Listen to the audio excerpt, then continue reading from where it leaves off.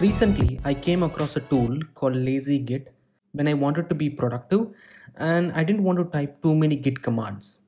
That's when I found out a tool called Lazy Git, which is a CLI, using which you can productively push changes, pull changes, rebase your changes. Basically, it just replaces your Git with a fancy nerd style UI. There is obviously a version available for every operating system. I'm going to show you the OS X version because I have a MacBook Pro. If you're using Windows, you can definitely install it and use it in the same way which I'm going to show you. Generally, what do we do to identify what are the different Git commands? Like for example, this is a particular folder which is on my master branch. I have a ZSH theme with fish shell. That's why you see all the branch names by default. But in general, you won't be able to see these if you're using command prompt or something like that. And most of the time when we want to add files, we just say git add. When we want to identify what are the different files which need to be committed, we just say git status. And if we need to see what are the branches, we just say git branch. And if you want to rebase, you have to do a bunch of different stuff. In order to do that, most of the time you will have to know how git works and what are the different commands. Using Lazy Git, you don't have to remember any of it, you just need to remember the shortcuts. So in order to launch Lazy Git after installation, you can just say Lazy Git. I installed it using brew. You can do a brew install Lazy Git. If you're using Windows, there is a version for Windows as well, right? So you can use scooped to do it. Otherwise, if you have Linux based laptops, you can have apt-get as well. Now let me open the UI as such. So in order to launch the Lazy Git, you can just say Lazy Git. If you're still lazy to type Lazy Git as a whole, you can definitely shorten it using LG. You can have an alias called LG which can just trigger Lazy Git. That's another shorter way of shrinking the Lazy Git, becoming more lazy. So once I open, there are different boxes. For a second, just let's look at the first box. So the first box is nothing but the status box which shows what repo is pointing to what branch. So right now we have the master branch and we have the Python playground repo. So that's what it is showing. Now the second window is the files. So it just shows what are the different files which are available to be committed, to be added and stuff like that. Right now I have only the readme.md. If I, let's say, modify some other file, let me go out and then come back. So in order to go out, how do we go out, right? You can just press Q. So when you say Q, it's quit. So that's the first shortcut we are going to learn. So after going into Lazy Git, to come out of it, we just say Q. Now in order to modify any particular file, I'm going to create a file and then let's say I'm going to add it, or let's modify an existing file. So there is a pip.env folder which has different files. Let me go and change the requirement.txt. Let me add numpy.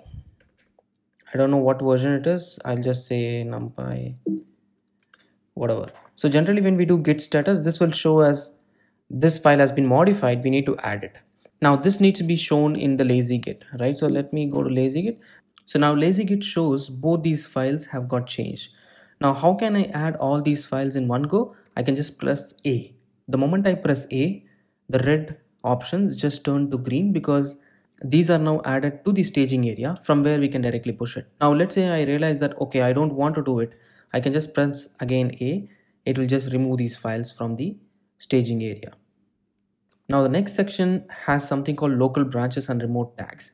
So this shows up what are the different branches which are present, and the moment I move between these branches, I can see who has committed and when they have committed, what is the comments and which branch and from where they committed it. So if you notice, this was from the master branch. So the next one was to a feature branch which is called learn/tuples. Then there is a branch called learn functions, learn pip environment, pip file, learn pip file, etc. So if you have a project which has multiple branches and you had to switch between these branches, you can just easily come here, identify what is the branch. And if let's say you want to create a new branch, you can press N, which creates a new branch. For example, learn Lazy Git. So this creates a new branch, and all the changes which are present inside the local file system, they are going to be shifted to that particular branch. And that's what this is the error. This is a general message which we get so that we are cautious that, okay, there are some files which we did not add and that will be added to the new one. So I'm just pressing enter. So LazyGit did not allow me to create it because it just said aborting. That's one great feature, because most of the time we create files and then when we try to create a branch, we just didn't realize that there were files which are uncommitted into the staging area or pushed into our existing branch. And we are trying to flip to a branch which we realized we just took those changes over, and then it gets messier. So that is again eliminated as a part of this particular LazyGit tool. The next section is the commits section. This shows up what are the different commits in this particular branch. Now if I go to a different branch, let's say I went to the tuples branch, I'm going to check out the tuples branch. I'll just say learn/tuples. So this got checked out into the tuples branch, but it said that there were files which were deleted in this particular branch. So these files, if you look at it, these files were deleted. So there is no pip environment.requirements.txt, there is readme.md. So there are some two changes in this particular branch, and that's what it is warning me. And I said fine. Now the moment I changed it into the tuples branch, if you notice, the commits have got changed, and these commits are specific to the tuples branch. Now the moment I change this into the master branch, I just press C so that I can check out that particular branch, and then I say master. This will check out my master, and it says that you need to resolve the current index first, needs merge. So yeah, both of them needs merge. Now how do I solve it? I just add these files into my staging area. Now when I go to master, I should be able to check out master.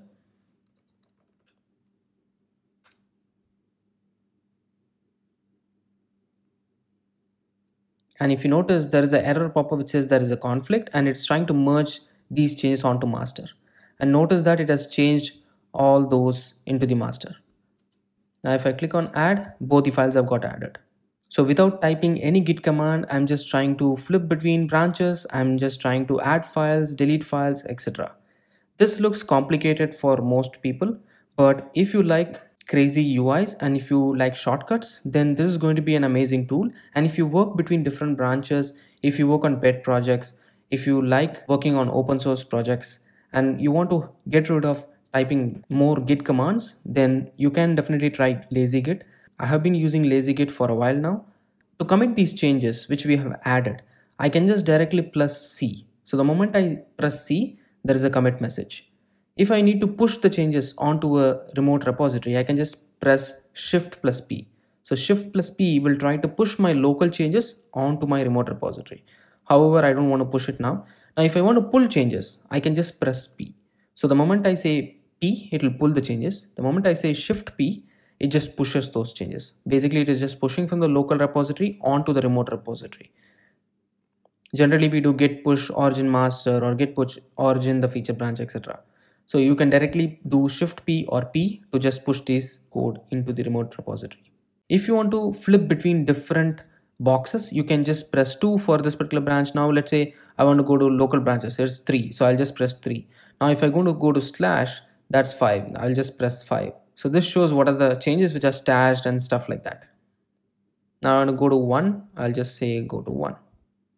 So this is another way of navigating between these boxes. You can use tab, that also works. You can use numbers, or you can use mouse. That is also a recent support which they have added. So the whole LazyGit CLI is designed using Golang.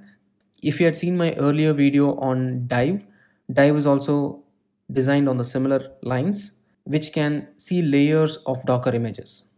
Now LazyGit is an abstraction over Git CLI, and it provides a lot of productive shortcuts for us to be more productive. Do give it a try if you like it, and do let me know your feedback in the comment section below. As always, if you like the video, go ahead and like it. If you haven't subscribed to the channel, go ahead and subscribe to it. Meet you again in the next video. Thank you very much.